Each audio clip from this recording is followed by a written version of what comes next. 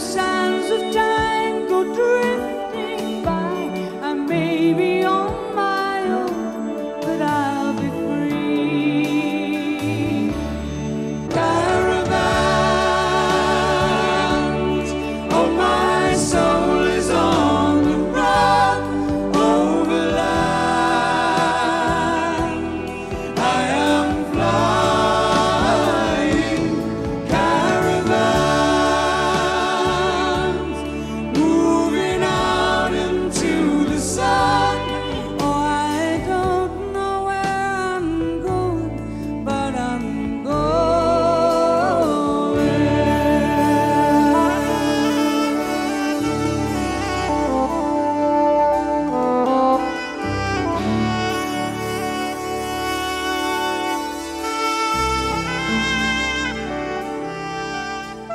I wanted to sing all my life. It might sound an odd thing to say, but where I was brought up and the environment in which I was brought up was not conducive to having those sort of ambitions for oneself. I come from a small market town called Dunfermline in Scotland, where people are very down to earth and do ordinary jobs, and they go to teachers training college and they take up, if they're lucky, good middle class occupations, and they live in a house with their wives and families, and they don't become big stars and go to London and make names for themselves. It's almost considered to be a sort of affectation if you say, I want to do that kind of thing. In Scotland, it's not considered very good manners to talk about what you want for yourself. And consequently, one has to keep that kind of dream under wraps. I remember being interested in music from so early on, I can't tell you. But I'm told reliably by my mother that I used to sing in a high pram, which in those days, in the sort of late 40s, I must have been very small to be in one of those sprung prams in the garden. They used to put me out there for a little sleep, and the pram used to move, and the little reedy voice used to sort of sail throughout the garden. So I was interested enough in music as a tiny child to amuse myself musically and to sing. I used to mimic pop tunes of the day, just singing along to them. I think a lot of people who say they're tone deaf or they can't sing have been frightened or dropped on the head by some dragon at school, and they have no confidence musically. It's like when children under the age of 5, every child under the age of 5 can paint and draw, and suddenly nobody can paint anymore or draw. It's the same with music. Everybody who's tiny can express themselves musically, and all of a sudden at the age of about 8, nobody does it anymore. And I think it's confidence, and I never lost my confidence musically. I think probably during my formative years, I would very much have liked to have been a classically trained singer, but nobody encouraged me to do that. There wasn't anybody who said, this girl's very good, we must see that she receives some sort of training. And I didn't know of any voice teachers. There didn't seem to be any. You could learn piano, violin, all that stuff, but you couldn't learn how to sing. So consequently, I didn't ever go in that direction. And when I got to about 12, the early 60s pop music scene just sort of clobbered me over the head with really, seems to me even now, wonderful influences like the Everly Brothers and then the Beatles. The Everly Brothers, in fact, are directly responsible in my history for giving me a love of folk music, because they came from Kentucky, where sort of white gospel singing was done and a lot of traditional ballads were sung. And that's where I got my love of folk music. And from the Beatles, I got my love of harmony singing. I would rock my soul in the bosom of Abraham. I would hold my life in his saving grace. I would walk all the way from bold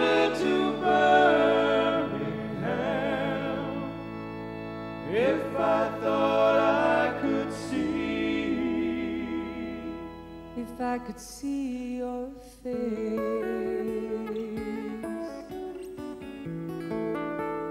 I don't want to hear your love songs. I got on this airplane just to fly, and I know there's life below me, but all that you can show me is a prairie and the sky.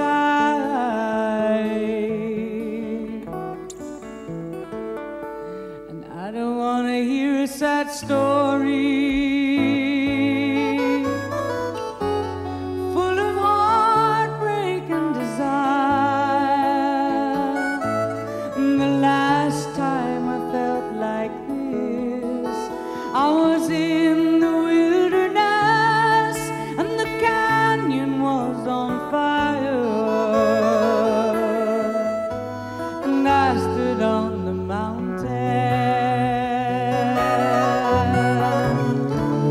in the night and I watched it burn. I watched it burn. I watched it burn. I would rock my soul in the bosom of Abraham. I would hold my life in his saving grace.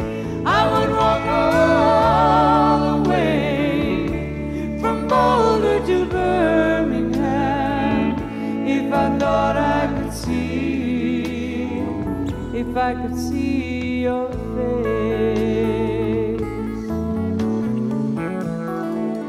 Well, you really got me this time, and the hardest part is knowing I'll survive.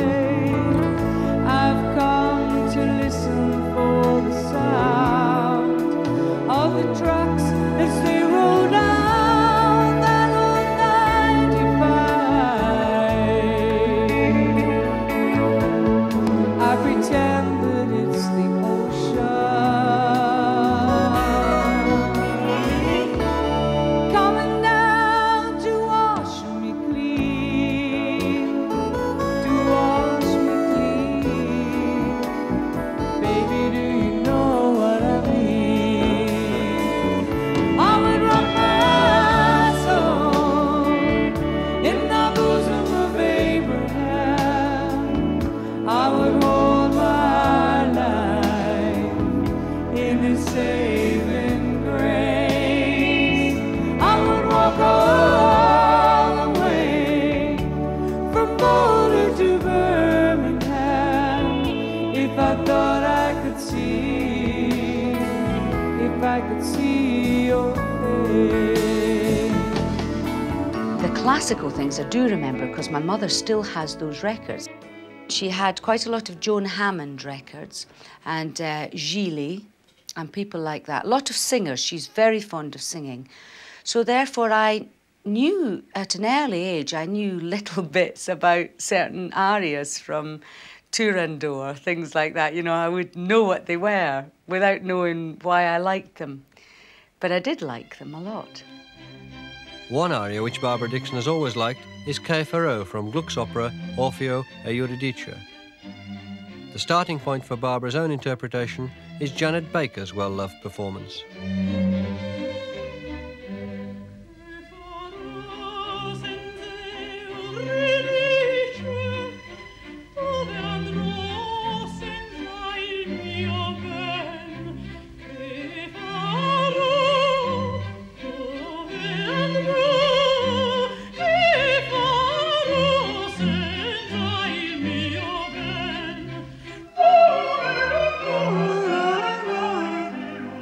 I wouldn't do it like this. I would do it much more informally, I think, really. Couldn't do it like this.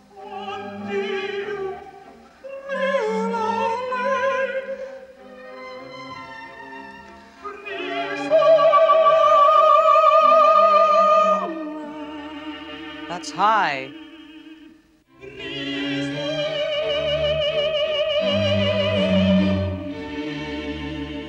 listening for is whether it's going to be possible to change this song from the way that Janet Baker sort of formally sings it to the kind of style that I have. It's really quite a tall order, I think. Yet it might not be. It might just be because I'm slightly in awe of this type of music. That could be the problem.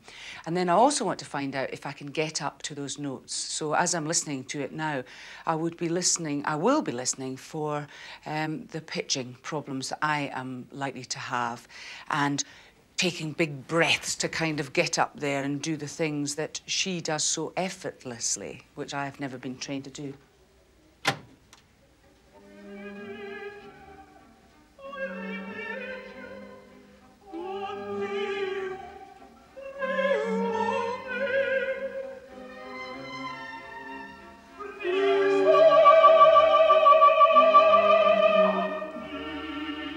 She'd be able to do that, I think.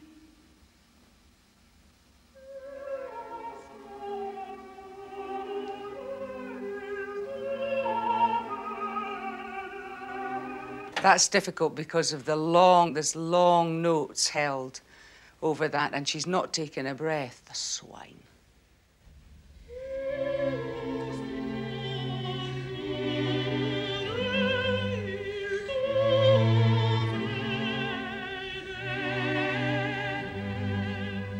I don't know what I'm going to do about that, but I think that could be the most difficult bit of all.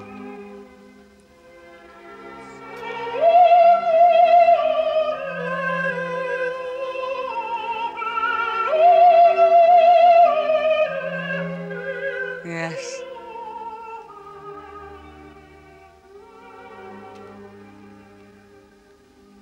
Lovely.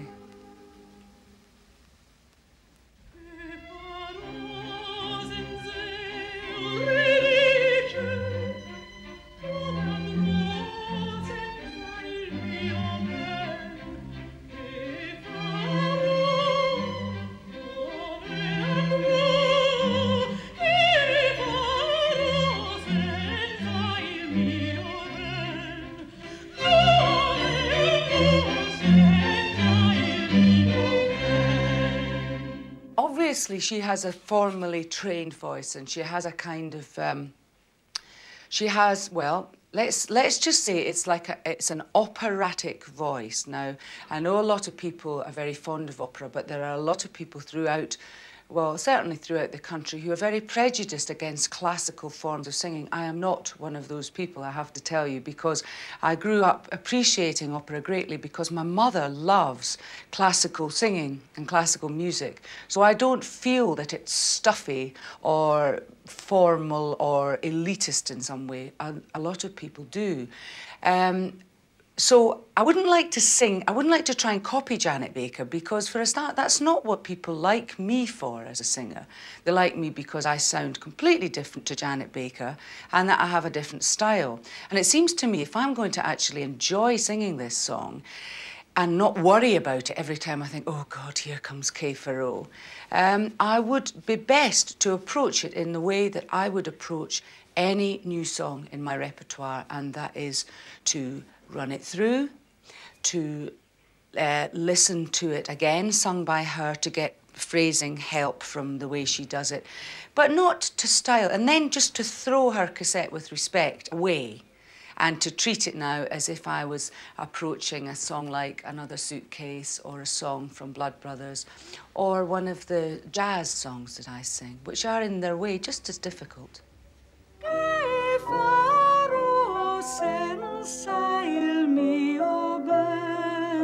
Barbara Dickson's first step in learning the aria was to go to her regular vocal coach, Ian Adam. Very, very nice. Now, Okay. yeah, fine, coming on. Eurydice, there's got to be a light. Eurydice. Yeah, just like Highland, Eurydice. Eurydice, yeah. The eliding thing is always a thing that even Italians find difficult there. Yes. On this aria. And try and not mouth the words too much. Remember, they're a wonderful legato. They're very... Yes, yeah? yes. So when you begin that, Che farò senza Eurydice, dove andrò senza il mio ben. Not too much mouth in it, you know, so that you get a wonderful legato sort of instrumental line. Yes. You're great at instrumental sense, there's no problem. Let's try it again. Okay. Che farò senza Eurydice? Not quite right. Can you just do that again? Eurydice. Yeah. Che farò. Barbara has to work on pronunciation, phrasing and breathing, as she would with any new song. But Che Farò presents particular challenges for the non-operatic voice. We asked the distinguished soprano Sheila Armstrong to tell us about the aria. I think she's been very brave. She's chosen a very, very difficult aria for various reasons. The story is that Orpheus is mourning the death of his wife Eurydice, and she's been taken down to hell or Hades. But because of this great love that they have between them, Jupiter relents and sends Cupid to say to Orpheus he can bring her out of hell, but only on condition that he doesn't look at her while he's leading her out. She can't understand why he's so cold towards her and begs him to speak to her. Eventually he can't resist any longer and he turns, and as soon as he looks at her she falls dead at his feet. I think I should point out that two things. This aria, though it's very tragic and sad, is sung in a major key, which is most unusual. Handel said he was despised from the Messiah in a major key, but normally sadness, you would imagine a minor key to be used. So that's quite difficult. It's also difficult because it's a trouser role, if you like. Though it's a man, Orpheus, it is actually sung by a woman. And as for the technical difficulties, the lines, the phrases are very, very long, and so you really have to know how to breathe and how to support the breath and how to attack each phrase. And if you don't understand those things, then it's almost impossible to do it really well.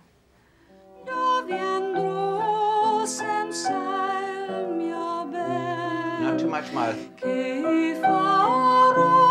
Support your rapids.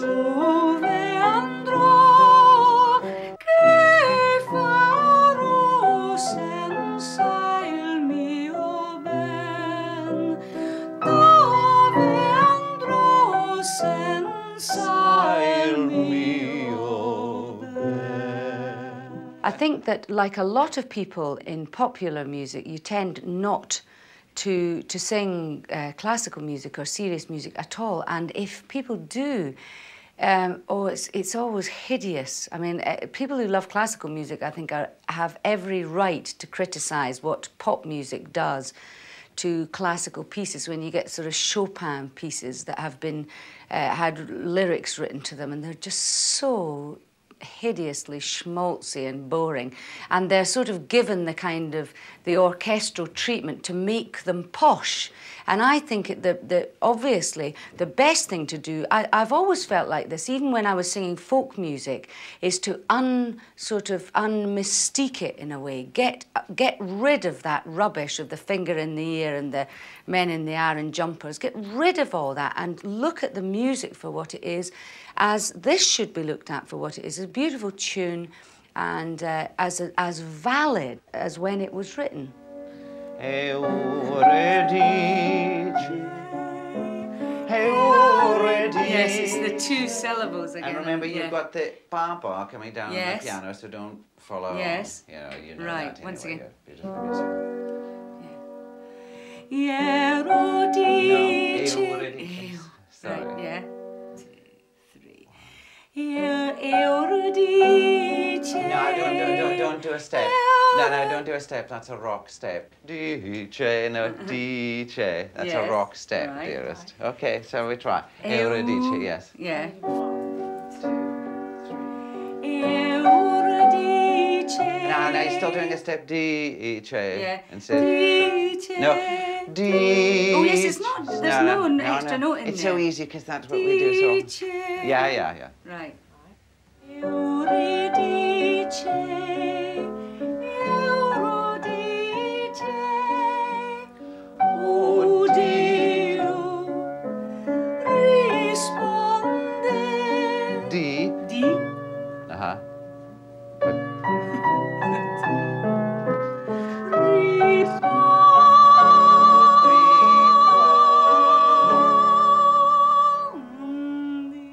She finds a difficulty with the word rispondi. It's a long note, it's a long-held note, and she starts it loudly. She would help herself enormously if she started it more quietly, or piano, and then built through the note. Rispondi instead, rispon, and then you're gasping for breath and there's nothing left when you need more support at the end of the note than you do at the beginning. And I think she would also help herself enormously. It's a thing that a trained singer would do automatically. When she comes down, she sang through the N. It's a wonderful consonant, it's a wonderful consonant to sing through. Rispondi. And that would help her too. The other thing is really a mental answer to this problem.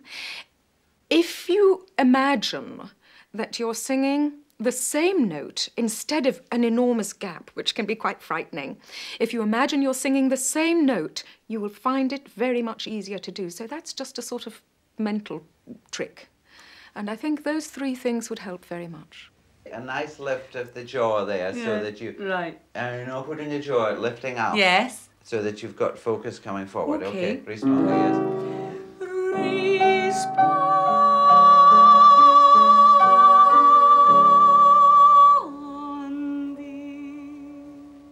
Yes.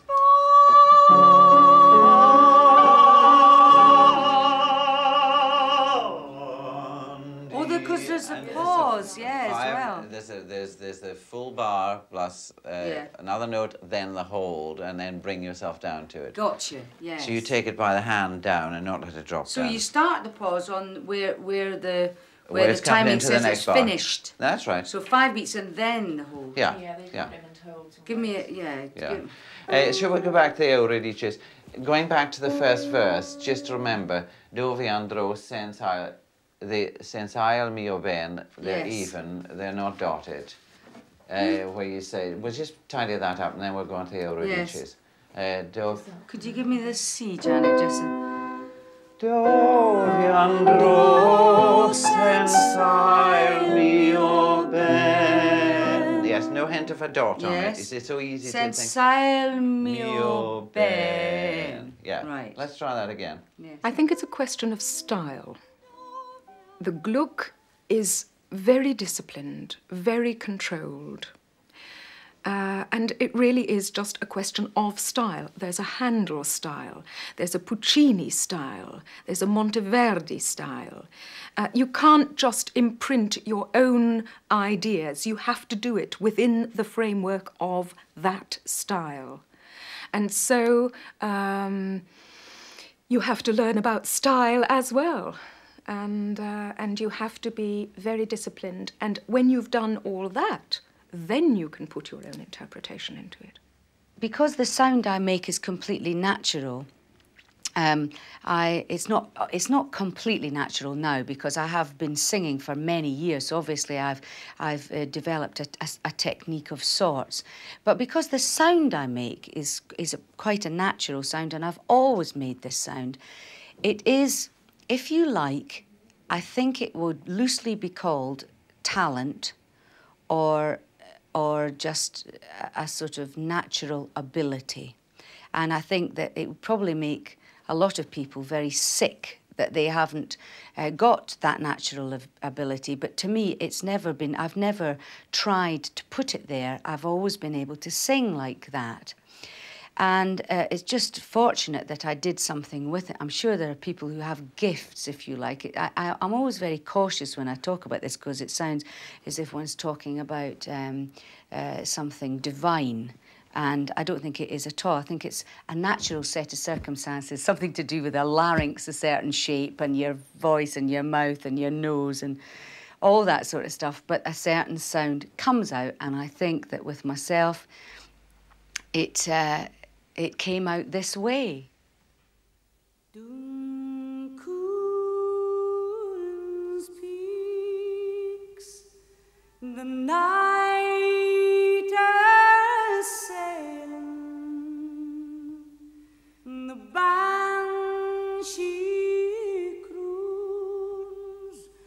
note of wailing, but my blue wing with sorrow are streaming for him who will never return, my Cremon. No more, no more, no more, my Cremon. In war nor in peace shall return, my Cremon, till dawns the sad day of doom and burning. Macrimman is home no more returning. One of the things that I did find most interesting was listening to her sing the Scottish Lament. She obviously has an enormous gut feeling for this particular style. She's Scottish after all. She sings it wonderfully. And that style is absolutely right. Now, a classical singer trying to sing that style would find it almost impossible. But she does things absolutely naturally. She covers problems naturally in this Scottish Lament that she finds terribly difficult simply because she's aware of the difficulties in the Che Farò. She sings through the consonants, no more, and that's absolutely wonderful. And therefore, because she's sung through the consonants, she's getting this wonderful, rich sound. So if she could just learn what she's doing, she could apply these things, I'm sure, without too much difficulty. In Macrimmon's Lament, there's, you know, when you listen to bagpipes, there is a sort of, it doesn't have any light and shade. It's very much one, you can't play bagpipes quietly, is what I'm trying to say. The volume is there. So when you hold notes in Macrimmon's Lament, you tend to think bagpipes. So you're thinking of copying sound, not technique. It's nothing to do with being a singer. It's like copying a musical instrument to make your point, and the scale of it, it lends itself to that. In Macrimmon's Lament, let's think of a bit. It goes, dun dun Coolins peaks. You know, you drop a note like that as you would on a chanter.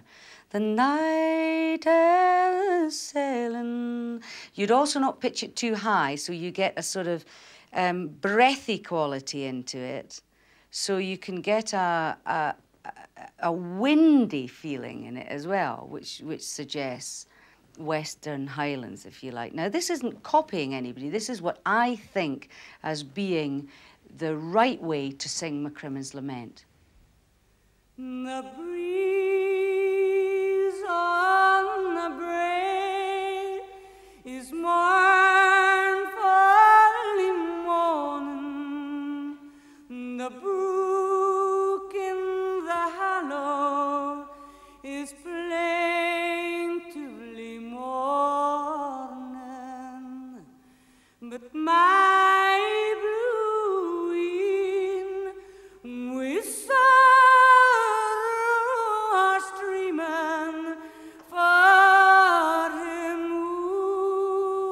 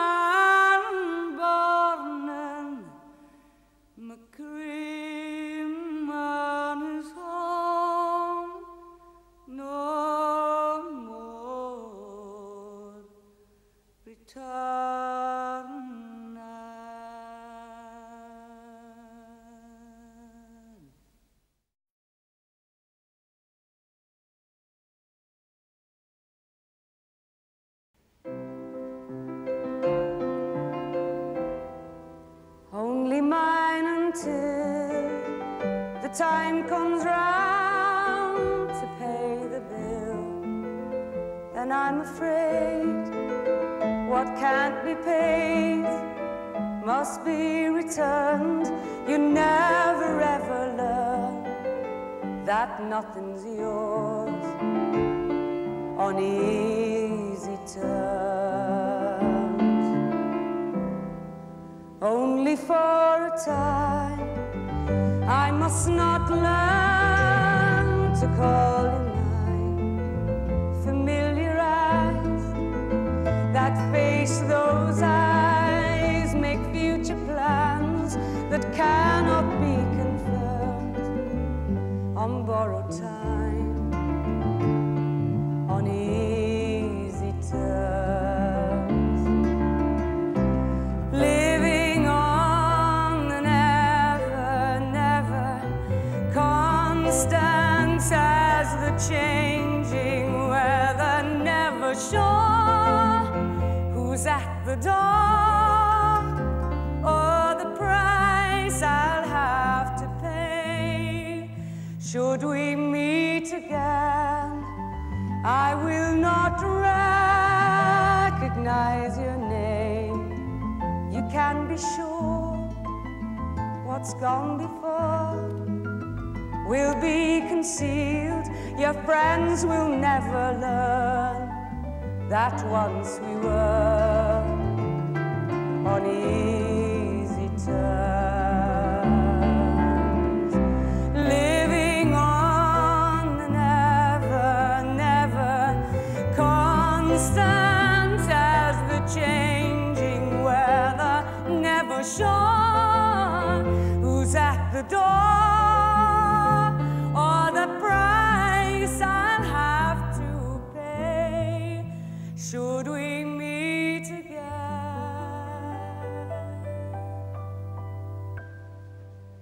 I think that the way I feel about what I sing is much the same as a cellist who loves the music he's playing.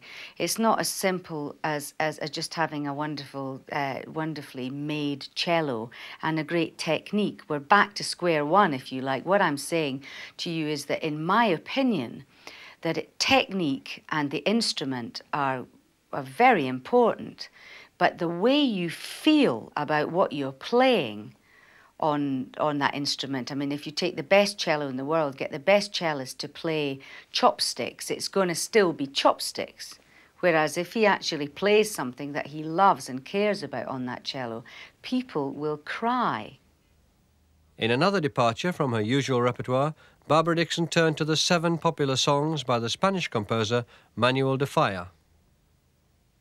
The lullaby is beautiful because although it is a lullaby and gentle and very melodic, it has qualities in it that are not apparent in a song like like a cradle song, a European, Northern European song from this country or from Germany or somewhere.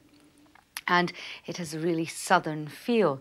And it has a sort of a thing in it which lends itself to the singing more sort of open-throated, which I never ever do in my singing. I always considered it to be a rather coarse sound on a bit sort of hinge and bracket, and it sounds sort of a bit mannered. But in a Spanish song, it seems to work somehow. The last line is where you really hear what I'm saying. It goes da da da dum da. It's very loud, really, and in comparison to what you do with a British song, you would go la da da di da, sing it very quietly, not wishing to wake the baby.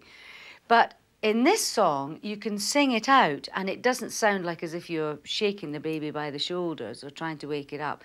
And it sounds rather Spanish, which I think it's probably an Islamic influence, Arabic influence in their music.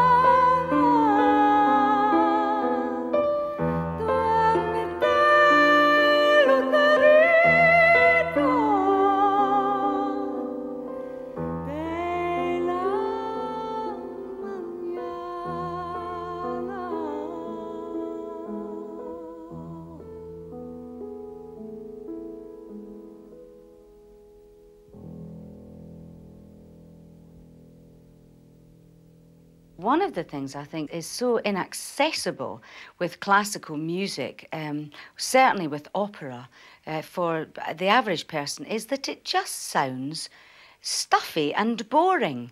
And if you had somebody who had a natural voice singing, a couple singing the lead in La Bohème or something, with those wonderful tunes, I mean, maybe they couldn't sing it. It might be too high or too difficult or something, but somebody who didn't sound like as if they were a trained singer, but sounded like an actor, like they'd been cast in a Bertolt Brecht thing or something, a real person, warts and all, maybe people would like opera more.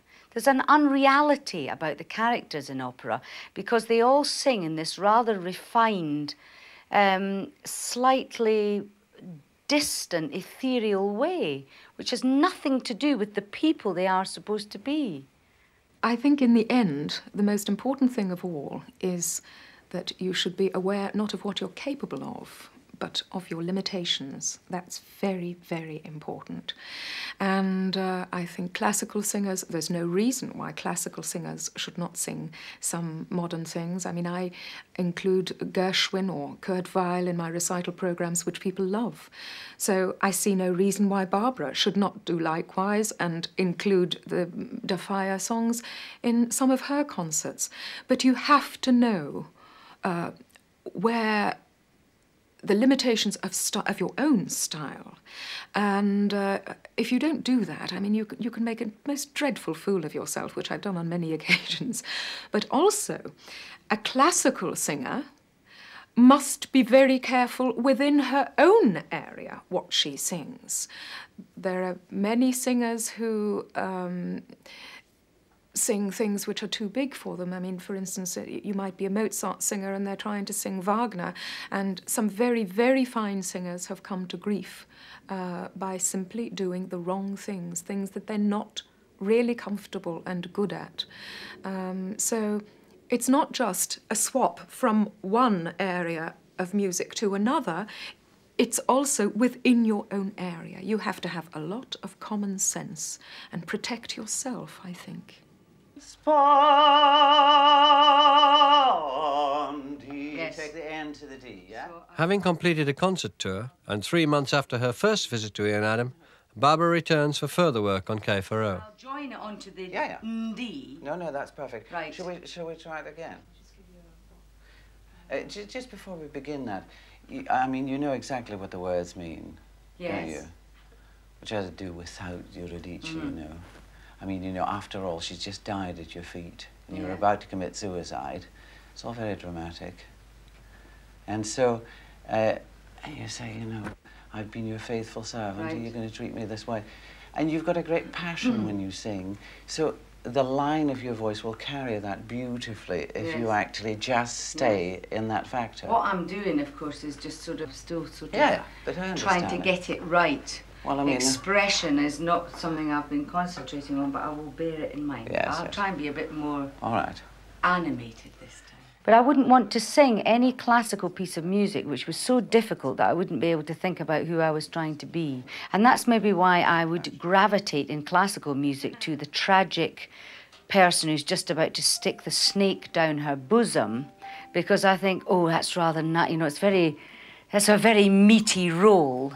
I don't think I'd want to sing a sort of rather jolly lady in an opera. I'd want to be the one who was coughing up blood on the sofa. Che farò senza Eurydice? Dove andrò senza il mio ben? Che farò?